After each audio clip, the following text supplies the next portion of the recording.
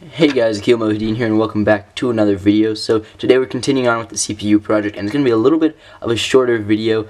And so basically what I've done here is that we had this programming function from before where we could select between either programming the computer ourselves or letting the computer select its own values for memory address. Well, now we need the same function for the data part. So we need to be either be able to select the data ourselves using this dip switch right here, or we need the computer to be able to select the data itself, to input the data into the RAM itself. Because obviously, say we do a function like A plus B equals C, well, we need to input A and B ourselves using this dip switch and these memory addresses. But when the computer calculates the value for C and wants to store it in memory, it's going to have to put that value into memory itself, and it's going to need to know what the value of C is to put into memory. So it's going to need to be able to put in values for itself.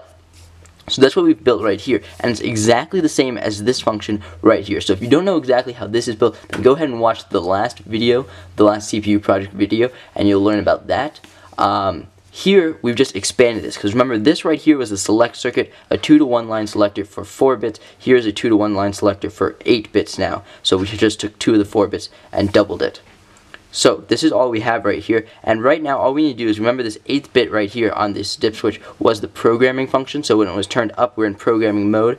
Now here we only have 8 switches right here, which means that we don't have an actual switch to select from programming mode. But we don't need one, because think about this. If you're going to be programming the memory address, then you're going to need to be programming the data itself too. So you only need one programming switch. So we're just going to connect this 8th bit here to this bit right here. I mean, to this select line. So this is our select line right here. This is our program select line right here. So we're just going to connect it from here to here essentially.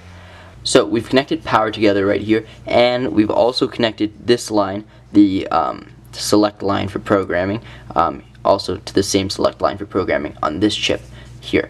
So now we're in a programming mode, so we should be able to edit this. So if we put this together, yeah, we can see their changes are being reflected right here.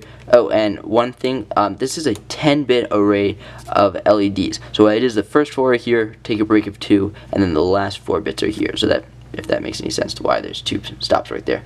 So just, you can set a few of these. Here you go. Just like this. And as you can see, this is working, and the top module is still working as well, just as expected. So I think that pretty much wraps up for this video. Like I told you, it is a short video. In the next video, I think we're going to go ahead and move on with the instruction register. Because although we've moved on from the topic of registers, instruction register kind of is the part where everything starts to kind of meld together more, and that's going to make it a little bit harder for conceptually, because we haven't gone over exactly the architecture of the CPU, and to understand such a fundamental part to the architecture is going to be difficult. So it's going to be a little bit more of a just trust me on this, we need an instruction register, you'll understand why, and we'll get to see that in the next video. So please like, subscribe if you're interested in the series, give it a thumbs up. Other than that, I will catch you guys later.